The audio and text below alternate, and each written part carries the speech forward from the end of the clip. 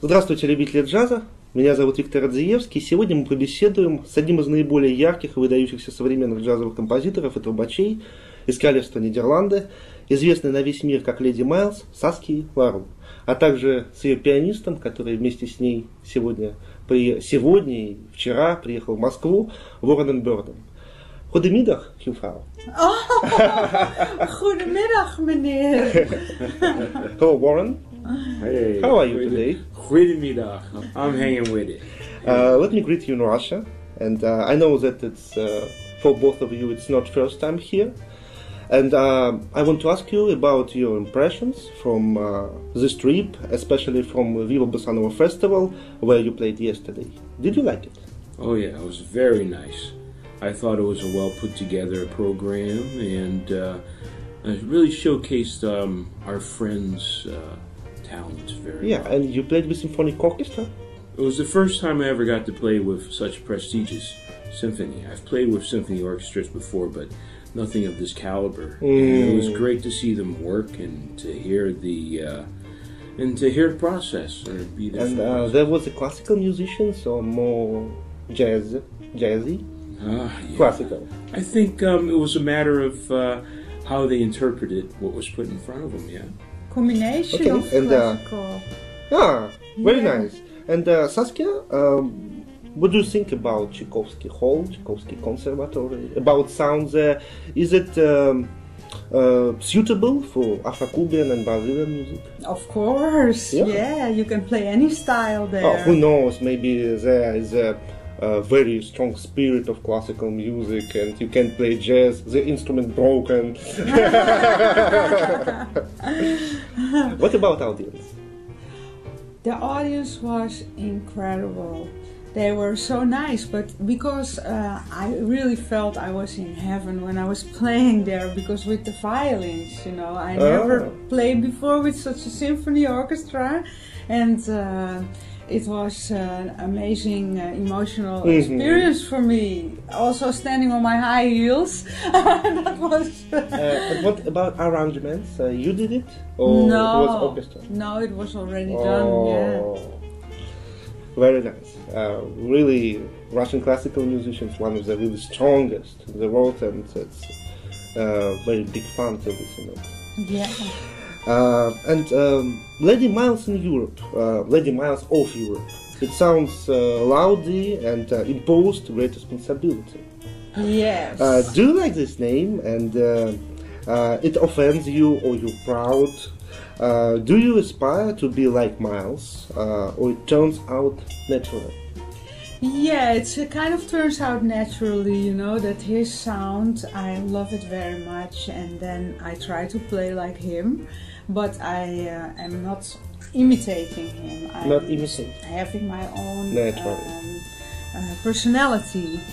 But, and I'm proud that they call me like that. First time they start to call me like that in America. They say, oh, Mайлz has returned to Earth in the face of a white woman. And I'm like, oh, this is very big honor. And especially now, because some people, they forget who is Mайлzа Дэвиса. Really? Yeah, so I'm trying to keep his legacy alive also. And it's a big responsibility because I need to play, I need to, as good I could not say, but at least, you know, to represent his flavor, his style, his sound, the way, the feeling that he brings across. And Warren, how it to play with new Mайлzа Дэвиса? Well, the first thing I have to say is it's always astounding to even think of her in this way. Because, I mean, she definitely has her own oeuvre, and she has her own way of approaching music in general. But it's always a great surprise when she actually plays her horn, and I'm hearing, whoa, she really does sound like Miles Davis sometimes. She really does have this aura about her playing. And the more I hear her play, the more I go back and listen to Miles and realize that Miles is probably one of the more misunderstood musicians. Yeah, maybe in this jazz music. I think there's a big hype around him, and then probably not enough attention to what he actually said on his horn in order to really contribute to this music. And I mean, such a big personality can create these kinds of difficulties in understanding. But as it's related to Miss Laroo, she has her own difficulties to contribute to the world. All the time. incredible Saskia Laroo.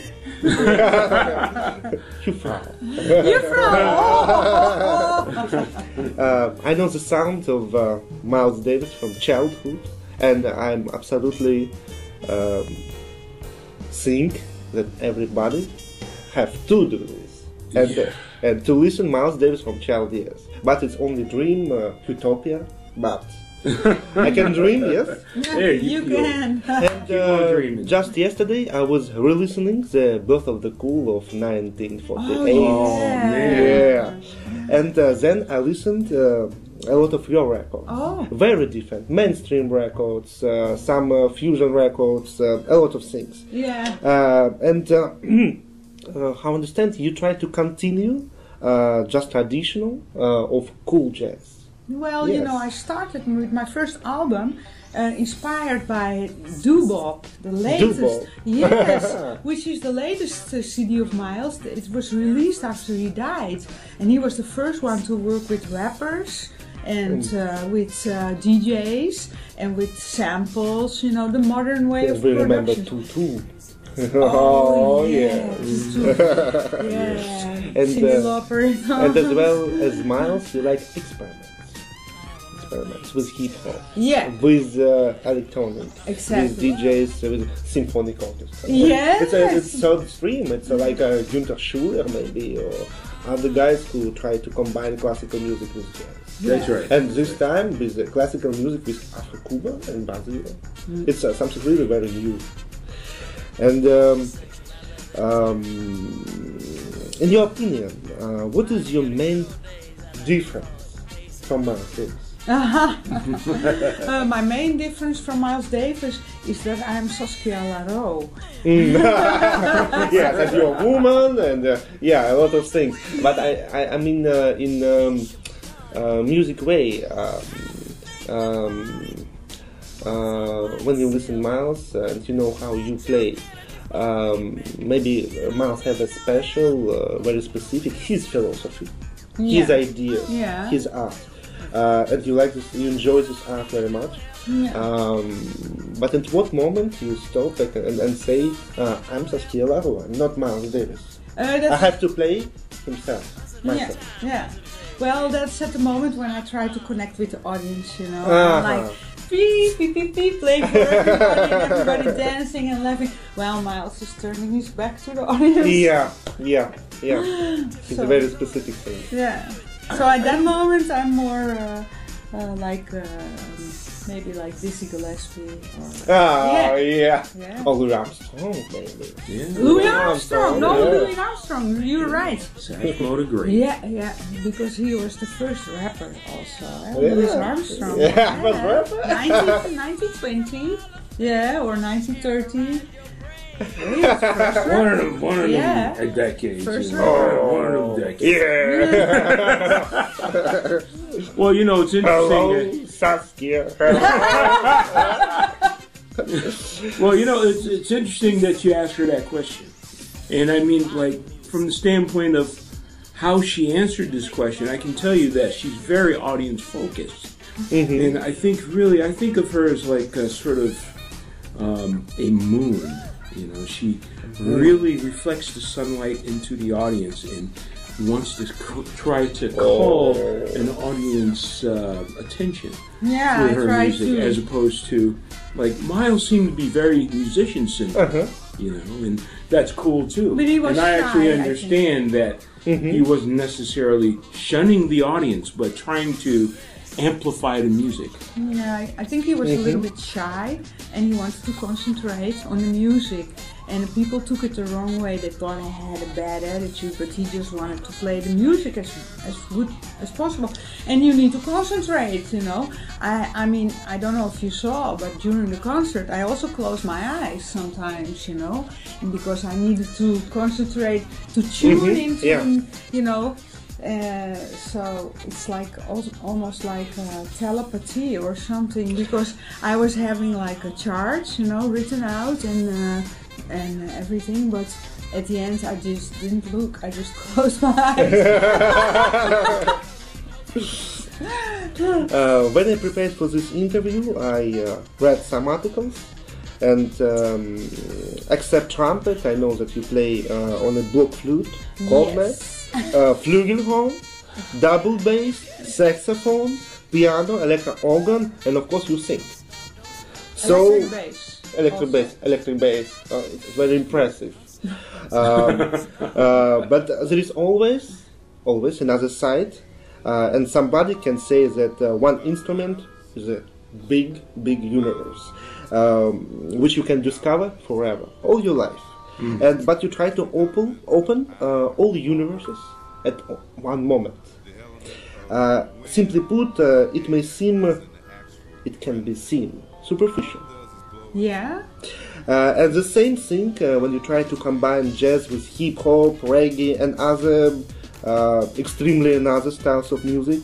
What you can say to conservative jazz audience which can think in this way? Yeah, I understand that, because when you they say you should stick to one instrument and really fine tune and practice on that instrument, but you know, I live only once, so I want to experience how it feels to be a bass player, how to have that role in the band, because it helps me for my trumpet playing too, to communicate with the bass player in the band. I know that Miles was always listening mainly to the drummer, so I was also listening a lot to the drummer, but you know, the bass for me, it helped me so much to, also for my compositions. I construct my compositions as a bass player. I understand, And then the saxophone helps me so much for my trumpet, for my embouchure, you know. If I play on the saxophone, it's like playing the recorder when I was 7 years old. I started on the recorder, you know, the blockfluit. And when I play the saxophone, after I play the saxophone, I feel very refreshed to play the trumpet again. But you know, if I have to choose between the instruments, it's the trumpet. Every time. And what about flugelhorn? It's also nice, but I have a soft sound on the trumpet, so I don't need the flugelhorn because I already have this soft sound. You know, maybe not completely, but anyway. So that is the answer about the music instruments. Now about the styles. To combine the styles, it's if you are very critic and you really know a lot about music and you are critical about the things, and you're conservative because you like only this style and you don't like the other styles, then of course it can be seen as being superficial, because I had a criticism. Saskia Laroo is fun, but she's not so good. You know? So I understand that, you know. You're critic for himself. But you know, I understand that people think like that, but let them analyze my playing, let them transcribe my solos, let them really look at all my phrasings, And then let them learn about reggae, dance, techno, hip hop, Dixieland, rock and roll, cool jazz, everything. You know, let them learn about everything. And then the main thing, they have to learn all the dances that belong to it. Really, because how can you play salsa if you don't know if you don't dance salsa? Yeah, you know, so. I heard that Dizzy Gillespie was one of the best dancers. Oh, he was? Yeah. Oh. Yeah. I can imagine this situation, salsa party, and Dizzy Gillespie with Mario Bausa or Machito, and they dance together. Something incredible. Yeah. And another aspect of today is, you know, you can talk about the music that you listen in your living room, and you can talk about the music when you play live for the audience. Nowadays, there is not so much live music going on because we have DJs and young people. And how do you keep the young people, the audience, involved and connected? You know, so you try to use to combine new styles of music because you want to enjoy young people to listen jazz. Yes, of course. And it's, for example, we were having a concert the other day here, and it was a concert, a very close concert with some tables, people sitting and dining, and we're playing with the band, and the people were dancing to our music, and it was really nice. And we involve them, you know, we show them, okay, now it's a piano solo, because they don't understand. Okay, now it's a saxophone solo. That's the problem. And so we are trying to make the people accessible to everybody. And it was like young and old people, and everybody was dancing, everybody was looking, oh, okay, it's so nice, jazz music, because now this one is having a solo. While we are concentrating like, oh, we have to play a right note there. But they are just experiencing and feeling what is happening. So you have to make it. You have to meddle between the two. You know, you have to meddle between. Okay, now I have to do the right thing for the music, but also you have to have a story in your. And that is the great thing about Miles, because he had like a story in his music. And if you don't have the story, you lose the audience, because you're thinking, okay, now I'm going to play this scale here over this chord, and you're thinking, okay, in this note, you're too late. Yeah, I think it's you have to most difficult thing in contemporary music and old times. I mean, some people try to speak only with somebody or with your band, and don't try to speak with audience. Audience don't understand. They have a wall, like, you know, remember the wall between Pink Floyd, the wall, and one guy's from one part and other guys from other part, other side. Sorry, and from other side, other musicians begin to play only very soft standards to try to add some pop music, smooth jazz, and so on. And it's background music. Yes, and it becomes commerce. It's not you. It's only your work. It's not art anymore. Right. Yes, and it's this balance very important that you begin to speak about it, because for a lot of Russian musicians, jazz musicians who will listen to us, it's a very difficult question: how to earn money and to become to stay who you are. Yeah. Right. But the thing is that if you let your intuition at that moment, you know, speak, which is you have to really have faith in yourself. Because I was standing there with the symphony orchestra. I never in my life played with the symphony orchestra, and I was thinking, I need to enjoy this. I cannot be nervous, I cannot be self-conscious.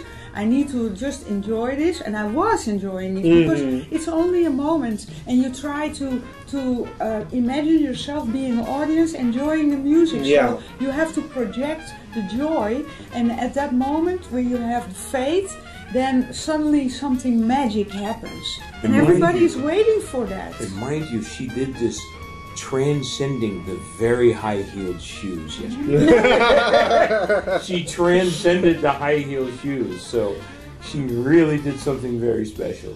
Okay. No, but when I was playing, I was thinking about Bird. Byrd. Mr. Bird. Mr. Byrd. Yeah. You play? Do you play only piano? Actually, I also sing. Okay, and the next question: who's your most favorite piano player? Oh my God. Yeah. Oh man, that's a hard one. It's very difficult because. Okay, three. Three. Oh man, see that's even harder because then I have to make sure I don't hurt the feelings of the other 15 or 20 that I like. No, I really I have a great deal of respect for Bud Powell. Oh, Bud Powell for me bebop. is a guy that embodied some of the best of the old and what was to come. What was to come. I think if things were different, he would have gone a little farther. I think if he hadn't had 20 shocks to the head, electroshock therapy, I think that's really what messed him up and helped to shorten his life a little bit. That he could not transcend that. And that was very difficult, and they really didn't understand the kind of damage that it did to people. And but he was so great. The other guy, and then this is where it gets hard because we're talking about a guy that people always compare me to, is Thelonious Monk. And It's like in and yang at the same time, and extremely different music. Yeah. An approach. Their understanding and approach. I think Monk really reached deep down into where he came from and brought something. And I don't think he did this like intellectually necessarily. I think he was culling a spirit. I think he was reaching for a spirit inside of him, and that he recognized in his culture. Our culture, and that would be world culture, really. But I mean, embodied in what is African American culture of that period, and brought it to the music in a very special way, and it really highlighted things that needed to be said. I mean, and for some of us, it's very clear what's being said. For others, it's still beautiful to hear and to experience. But yeah, Thelonious Monk is definitely very important to me. And then after that, it's really a soup. It's a soup, and it's not just jazz music. It's also classical. It's not just. It's also some rock musicians that I really dig, and I mean, and all kinds of different things I've heard in life. So it's always a very. But you have a third favorite pianist in jazz. Okay, I'll pick one. How about that? I've been listening a lot to Chick Corea. Yeah, Chick Corea is a lot of fun, and I'm amazed at how prodigious he remains. He remains prodigious. He remains somebody who just. He's amazing. Just lets it out, like a fountain of creativity. So, I guess you can quote me as saying that he's the third. He's the third. Yeah. Okay, Bud Powell. Thelonious Monk. Chick Corea. A very strong trio. Yeah. Well, see, I didn't say Abby Simon. I don't know if you know who Abby Simon is. He's a guy, important classical pianist. He did some versions of Ravel. He did a lot of nice Chopin stuff, Rachmaninoff recordings. He did a lot of good stuff, and he's a very human player. He can really, he takes his time with this music and brings out the depth and the sensitivity. You should listen Sviatoslav Richter. It's Russian piano player. Okay, yes, I've heard of him. I've heard a couple of things he's done too. Yeah, very nice. And Saskia? Yeah. I remember how one journalist asked George Benson, the great George Benson, why he stopped playing bebop and mainstream jazz and began to play pop music, smooth music. And George answered that he wants to be heard by millions, not thousands. And money is important too, because he had I'm not sure, but he had 7 sons or daughters. George had. Oh, yeah, yes, really? And yes. Oh, and, he needs the money for his family. Okay. Yeah, and my question is, do you agree with George? I mean, that it's much better when millions listen to your music, not thousands. You know, that's why I play the different styles, because sometimes I do play for a big audience and I play music, electronic, like the sax player that we played with on the symphony orchestra. He hadn't heard me in Rio in Brazil, because he was playing after us and I was playing with my electronic band, with my rappers and my African percussion, and we played a program, everybody was dancing. So, you know, and he said, "Oh, she's just an electronic artist." He didn't know I could play bebop as well. Yeah, so, yeah, I heard. He was really surprised, you know, to learn that.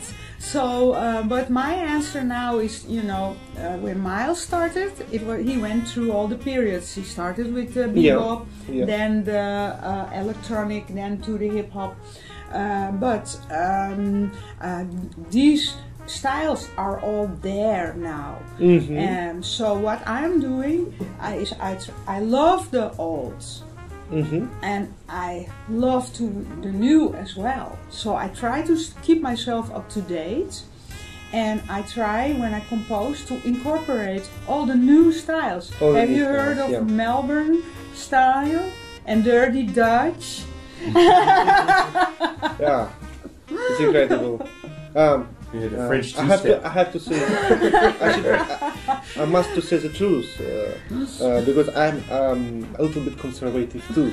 Yeah, you are. No, I'm not only bebop and that's all. But for me, when I listen just with hip hop music, for me it's something. Dubstep.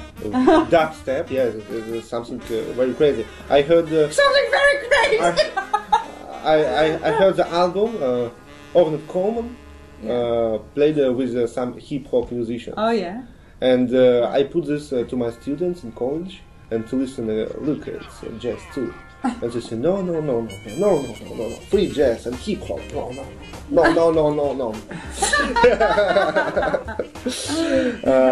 And please give advice to Russian musicians how to find the balance between commerce and arts, and between you and your audience.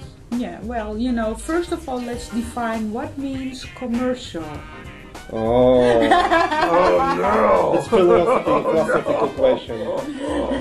I have my own philosophy. Yeah. If you are a professional musician, it means that you live from music. It means that you are doing it as a profession. It means that when you do a service, which is playing music for people, you get paid for your service to play the music or to sell the music. And it means you are professional, it means that you live from it, it's your profession. If you are an amateur musician, it means you love the music, but you're not making money off it. Yeah. So, what do you have to do? Yeah, that's the question. Yes. So, you want to make a combination of the both. You want to play the music that you love because you're amateur, you amati, you love, means love the music, and you are professional, you get the money for it, to pay for, to do what you love. Okay. So it's very simple. You have a situation. Yeah. From one side, Tchaikovsky Hall concert with symphonic orchestra. Yeah. But they paid, for example, $1,100. Dollars? Oh, dollars. Yeah, for example. Yeah, we can dream, yes. And from other side, very famous guy from North Korea. his name Kim Chen-in, Yeah. called you to play in North Korea. But $100 million. What do you choose? Your choice. Yeah, you know, that really depends. Because, I would like to schedule that I can do both. Yeah, really, because sometimes I play in the small pub and for a small audience and for small money and play all the bebop and all the music I want to play. And sometimes I play for a very big audience and I play music that I love and that they love too. And what about political climate? I said that North Korea is a country with a very difficult political situation. Yeah. Is it important for you or not? You know, I like to, as an artist, to be neutral, have a neutral, so everybody feels comfortable with us as an artist. Because sometimes I play in the prison for the criminals, and sometimes I play for the king, you know, the queen. Yeah. So, which means that if you bring the music, it's like you bring a good feeling. You bring, and then everybody becomes friends again. Until they wake up. Oh, we were actually enemies. And then you play the beautiful music, and they're friends again. For a moment, at least. It's very important, and I hope that people listen to this and begin to think about this thing, because now in nowadays situation and relationships between other countries, we have a lot of problems with where musicians can play, where they can't play. And so on. And when somebody tried to say that music is not politics, and it's another thing, nobody don't listen. But maybe now when Saskia Laroo said it, I hope. Yeah. But you know, so I think I choose not to have a political point of view in my music, you know. So I want the people to become friends. Yeah. Even the people that hate Dixieland and hate reggae and jazz music, I want them to become friends. You know. Reggae with Dixieland. Yeah, why not? Incredible. Yeah, I need to write this somewhere, and don't forget, reggae with Dixieland. You can imagine, you smoke and when the thing. Yeah, crazy. Yeah. 3 years ago, I was in Holland and visited Rotterdam, Hague, Amsterdam. And I was in a lot of jazz clubs and listened Holland musicians. It's an incredible country with very kind people. I found a lot of new friends. And Queen Beatrix, I saw her palace. It's something exciting. And some of the musicians in the jazz clubs, Holland musicians, played mainstream music. Some others play fusion music. I saw few bands who played avant-garde free jazz music. Very nice, really incredible. And how do you think, what is specific of jazz music in Holland, in art, in business, in audience? You know, jazz music is actually coming from North America, you could say, and now has spread all over the world, because I have traveled so many countries, and everywhere there is a jazz scene. You know, coming from the Netherlands, I didn't grew up with jazz music, you know. I just learned about jazz when I was 16 years old. First I wanted to be Jimi Hendrix. I played the guitar when I was 15, you know. But then I couldn't figure out how to get the distort pedal, you know, to get the sound. So okay, and the guys didn't want to tell me, so I forgot about it. I wasn't interested anymore. Then I was 16, and in high school there was a big band, and they played "The Girl of Ipanema," and, "In the Mood," and you know, all these songs. And I said, "Can I join you?"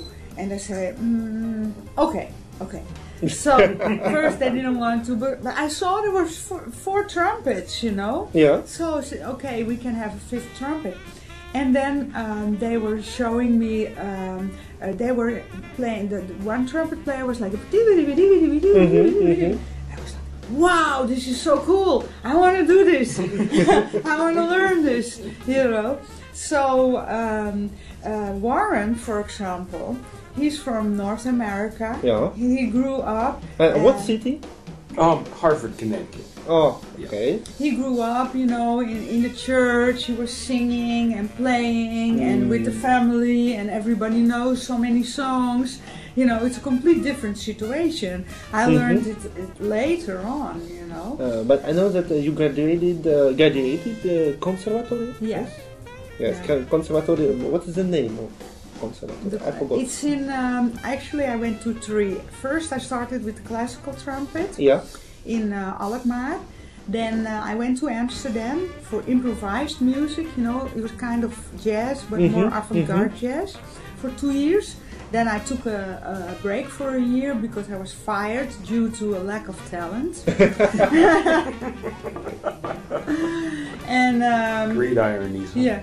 No, it was true. And then I went to another school because I was thinking I need to finish, you know, this education. Why? I didn't know why, but I thought maybe it's good to have a paper because for later maybe you need it. And I finished in Hilversum. And also half a year before my graduation, my teacher was saying, "Oh, you should not graduate because lack of talent." And I was thinking, no, it's not true. So I went to all the teachers and I asked, do you think I have lack of talent? Listen to this tape. And they, of a concert, I let them listen to a tape of a concert. They say, no, you have talent. So then everybody said I had talent. And I went back to the teacher. So and then later, during the graduation, he apologized and he said, here, a bottle of champagne. You are graduated now. So I have the graduation. But coming back to your question about the Netherlands, if it's a special sound. Yes. Sure.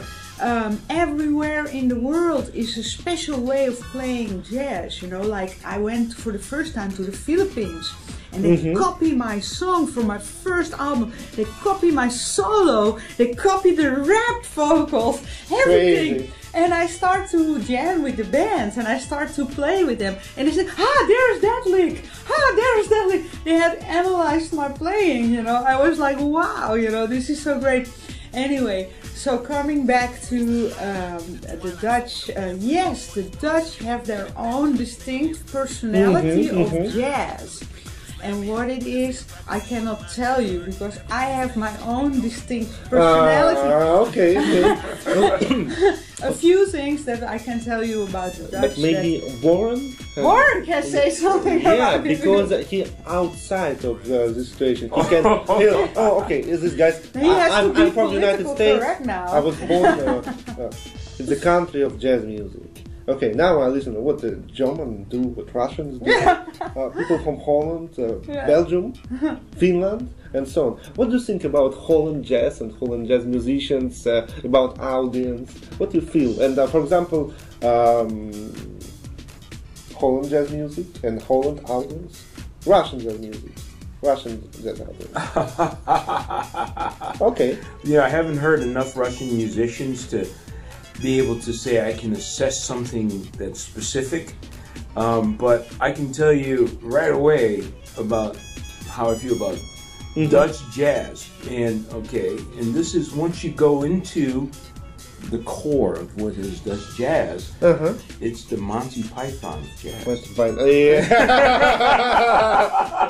Yeah. No, but I mean that from the warmest place in my heart. In a positive way. In a positive way. I think it's important that there are people that can find the humor in this music and can bring it out from their own experiences. And one of the things I think is important is Thelonious Monk. I think, you know, if there's one aspect of Thelonious Monk that's always very clear is that he's got a sense of humor. and it comes through in his music. He doesn't really care about sounding correct or sounding like everyone else. He just has something to say, and he's going to say it in his way. And like the wooden shoes, we walk in with the wooden shoes. Wooden shoe jazz, you know. And so and I can name about 4 or 5 groups, as well as go back into a little bit of the history of what is the Dutch jazz scene, and what I get from it is that they really have found a way to be themselves in a very ticklish way, you know. And I mean, and sometimes they go way overboard. If you listen to some of the recordings of Misha Mingelberg, I never listened. I've even gotten to see one or two of his performances, and I mean, he's a great pianist. He can play some bebop now. Yeah. And he was the guy that toured with Eric Dolphy on his last tour. Eric Dolphy. Yeah. And but he went on to create his own to fashion his own creation, his own jazz creations, and of course he's considered an icon of Dutch music, Dutch jazz music. One of my friend from Holland said me that in Holland we have 2 very big personality which had the most strongest influence. First it was Charlie Mingus. With Eric Dolphy. And a second it was Chet Baker. Chet Baker. Love Chet there, man. Yeah, and I was in nearby Hendrick Hotel where he died in 1988. It was a disaster. And it's a bit mysterious, actually. I mean, I'm not sure if he was thrown out or if he jumped out, or if he fell out. I think he just fell out. I heard a lot of stories about this. Okay, it's legendary.